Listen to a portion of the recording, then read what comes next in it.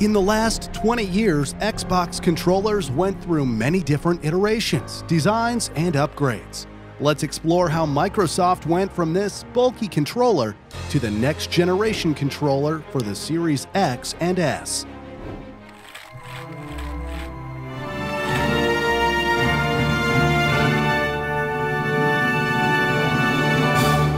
This is the evolution of Xbox controllers. After years of rumors, Microsoft finally entered the gaming console market with the Xbox in 2001. But as most of you know, we've already covered an evolution video about the Xbox, which is actually the most popular video on this channel. This time, we're going to talk about the controllers. Denise Chaudhary produced the initial concepts for the original Xbox's controller. The controller featured many aspects from the latest trends in gaming around the turn of the millennium, which included 2 analog sticks, 6 action buttons, a D-pad, 2 analog triggers, a back and start button, and it had vibration. But even with these latest features, it wasn't received well by the audience. Seamus Blackley, who created the original Xbox, told IGN in an interview how much people hated the controller. And people started asking about the controller, and people started booing, and some guy starts to throw stuff, and there was a golf ball in it. That's how much people hated it. And you know, online and everywhere else, I mean, everyone hated it. Everyone just hated it. It was super traumatic. The real problem was its size and build. It was massive. It was much bigger than the PlayStation 2 DualShock controller. While it was known as just the Xbox controller, the device would receive many unofficial names over the years, including Fatty, and the one that stuck was the Duke. The major reason for the controller's bulky build was its circuit board design, which was already manufactured before the controller was designed. Denise, who designed the controller, said the best thing we could do was create a case that was ergonomically comfortable.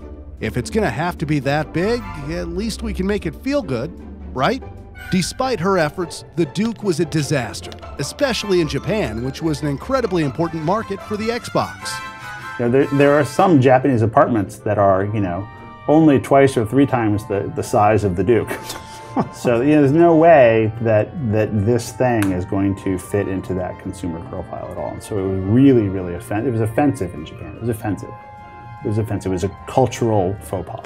Fun fact, a few years ago, Blackley went through a bunch of old boxes, and in one of them he found an original Duke.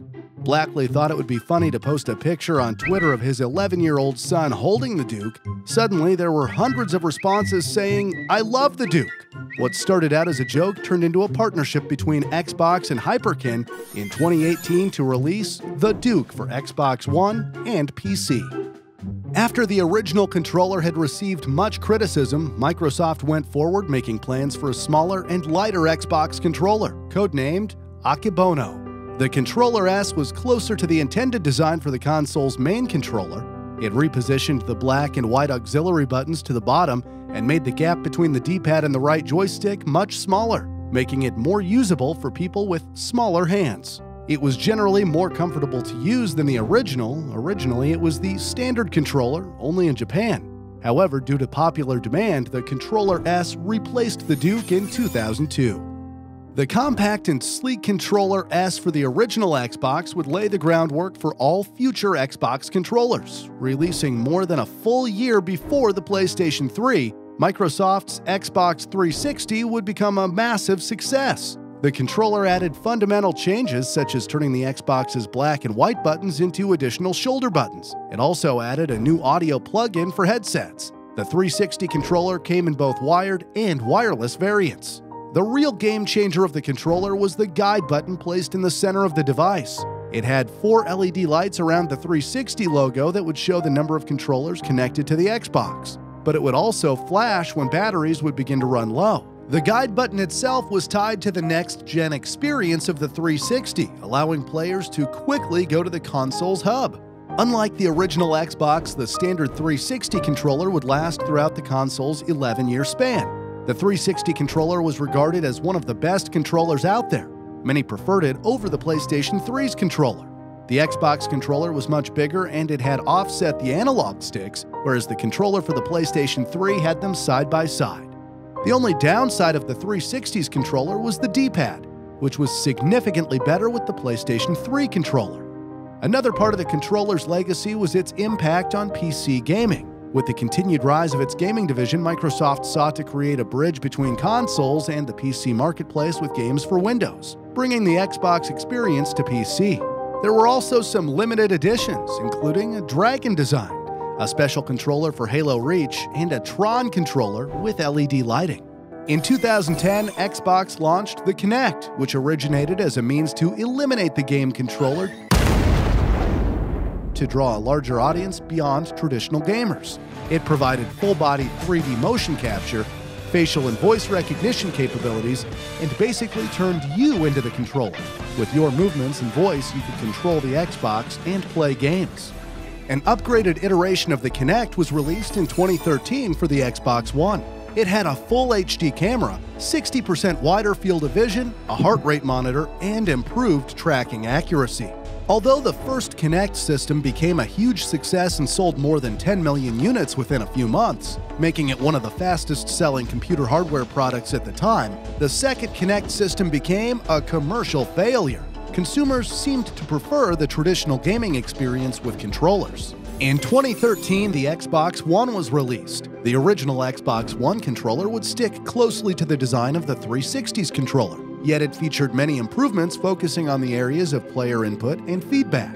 In addition to improved response time of the buttons, inputs, and analog sticks, it included haptic feedback for the triggers, adding more of a kick when playing games from the shooter and racing genres.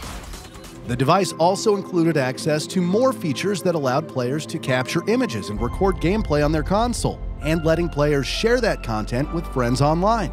Other significant upgrades compared to the 360's controller were the improved D-pad, the wider trigger and bumper buttons, and removing the battery pack that was sticking out of the wireless controller.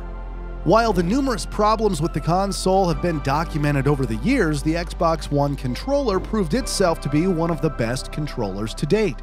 It's crazy to think that Microsoft spent over $100 million developing the Xbox One controller, but the effort clearly shows. Throughout the years, there have been many different designs and limited editions of the controller, including one for Gears 5, Halo 5, Cyberpunk, and many more.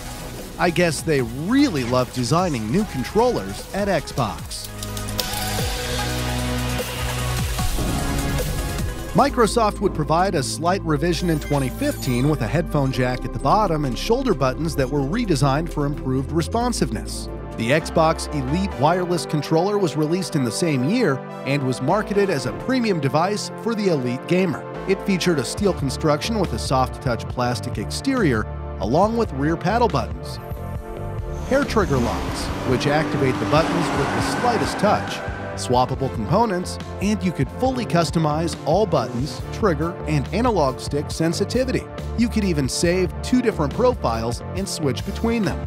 The controller wasn't cheap though, as it was sold for $150. In 2016, Microsoft released a revised console model, the Xbox One S. In addition to being a smaller console itself, the standard controller also saw an upgrade. While mostly similar to its predecessor, the Xbox One S controller added Bluetooth connectivity, allowing it to sync up with additional devices and with Windows-based PCs. Players could also customize the controller's design with Xbox Design Lab, allowing them to choose from a wide range of color combinations, adding metallic finishes and rubberized grips.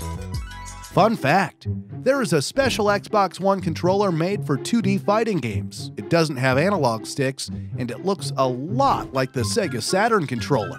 In 2018, Microsoft would release the company's most unique controller in its history, designed for people with disabilities. The Xbox Adaptive Controller was developed in collaboration with charities supporting disabilities, and the controller is both usable on the Xbox One and Windows-based PCs. With a standard D-pad and face buttons, the centerpiece of the adaptive controller has 2 massive buttons that could function for whatever the player wanted. Shortly after its release, Time magazine named the adaptive controller one of the best technological innovations of the year. Microsoft released a more advanced version of the popular Elite controller in 2019, known as the Microsoft Elite Wireless Controller Series 2. Sticking closely to the original design, the second version of the Elite controller added even more ways to customize the device. In addition to altering the analog sticks, letting users alter tension and pressure for each stick, The upgraded controller included Bluetooth, allowed for 3 custom profiles, and had up to 40 hours of rechargeable battery life. Xbox wants to expand beyond their consoles with the Xbox Game Pass, which is a subscription service that allows players to play games on the Xbox One and on the new Xbox Series X and S, but also on Android mobile phones and tablets. It basically is like Netflix, but for video games. With the arrival of the Game Pass, Xbox released a new controller in partnership with Razer in August 2020, the Razer Kishi. The innovative controller can be attached to your smartphone and turns it into a gaming device. It has a universal fit. Although the smartphone requires to be within the supported dimensions, it is currently sold for $100. If you want to buy an Xbox controller, console, or anything else, please use my Amazon affiliate link in the description. With this link, I get commissions from purchases made on Amazon, which will greatly support this channel and allows me to make more educative content.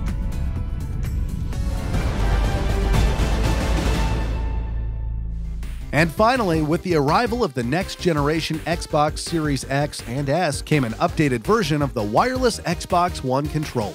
The controller is aimed to be more ergonomic to fit a larger range of hand sizes. The D-pad was also improved by merging the standard Xbox One controller D-pad with the Elite to accommodate a range of playstyles. There is also a share button in the center of the controller's face, which lets you create screenshots and video clips more easily. Players can easily connect the controller to PCs, phones, and tablets. It uses a new version of Bluetooth named Bluetooth Low Energy, which considerably reduces the power consumption while maintaining a similar communication range. Finally, it adds USB-C for charging. Other than that, it is similar to the Xbox One controller. As such, there is no learning curve and no period of readjustment. You just grab the next generation controller and start playing Xbox games just as you did before. Check out the evolution of Xbox consoles by clicking the video on the left. And I would like to say to the viewers who actually subscribed, thank you. You're awesome.